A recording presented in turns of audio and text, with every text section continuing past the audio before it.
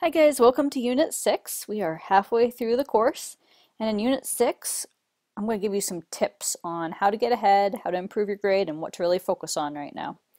So you'll see that in Unit 6, we've freed up a little time here so you can work on those final projects. Really take time to work on those this week. They are worth 150 points, and in this course, that is 27% of your grade. This is a make it or break it final project. I'm here to help you though. So if you have questions along the way, make sure that you reach out to me, preferably sooner than later. You'll notice in your final project you have two options. One of them is to actually plan and conduct a health fair in your community. That is option A, and then you get to write a reflective paper on it. Option B, if actually conducting a health fair doesn't sound so appealing to you, or if that's not appropriate in your community, you can do more of a planning kind of project, which is mostly based on your textbook. So option A, let's review that real quick here.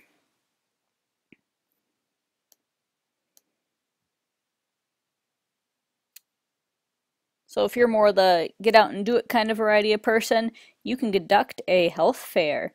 You need to get at least 8 different vendors to hopefully participate, but if not, at least reach out to them and get some vendors to participate in your health fair. Your actual fair needs to be 2 hours in duration. You need to include the registration list of all your participants. So as people come in the door, make sure they sign in. You also need to include some digital photos of your event, and make sure that before your participants leave, they conduct a survey. You get to design that survey, and hopefully you'll base that off the material you've learned in this course. You also need to have a signed statement from the manager or administrator of the site verifying that you actually conducted the fair. This is a good portion of your score here, and then you get to write a reflective paper with the instructor's instructions here. If you're wondering how your paper is going to be evaluated, it will be evaluated on the course rubric used for all papers in this course. If you're needing a review of where that is, I'm going to show you in 1 second. So if I go back to Unit 1, I'll see that here's my homework assignment rubric. So for all papers, they are evaluated based off this rubric. And it goes over the elements of the paper, the support and analysis, which is the research you used to support your paper, that you documented your sources appropriately, you followed appropriate APA formatting guidelines, and your paper was well organized with appropriate diction, syntax, and mechanics. If you have any questions about what that means, just reach out to me at any time. For some of you, you're thinking that this health fair is not exactly what you'd hoped for, so you get option B. In option B, you get to write a paper that incorporates all the elements of our text and learning assignments from units 1 through 11.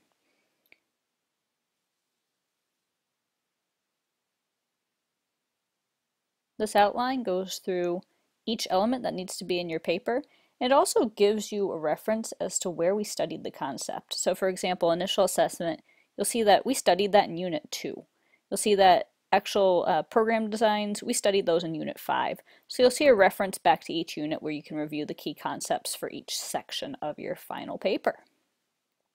This is really a chance for you to check your understanding of the cumulative knowledge that you've learned in this course and possibly other courses as well. So it's a chance for you to get feedback on, could I actually plan and assess and conduct and carry out a well-structured program that has some scientific research support regarding what works and what analytical elements do I need to put into this. So even though it's time-consuming, it's definitely worth it to check your overall understanding. A couple additional items this week. You have Chapter 7, reading on planning, implementation, and evaluation of health programs. We'll provide a separate lecture on that in just a moment here. You have your Unit 6 discussion and your Unit 6 quiz. You can see that your Unit 6 discussion is based off of behavioral theory. That is from your assigned reading in Chapter 7 for this unit, so make sure you take a peek at that reading before you attempt this question here. This is a really interesting question because it asks you to apply your learning and think about, how would I actually use this if somebody needs to change a behavior, or a group needs to change a behavior regarding health and wellness practices. I'm also going to go over this a little bit in terms of an example of practical application in our second lecture for this unit. As always, if you have questions, feel free to reach out to me. I hope that this first lecture has helped you direct your focus and know what to look at as we begin our final projects and go through Unit 6. Thank you.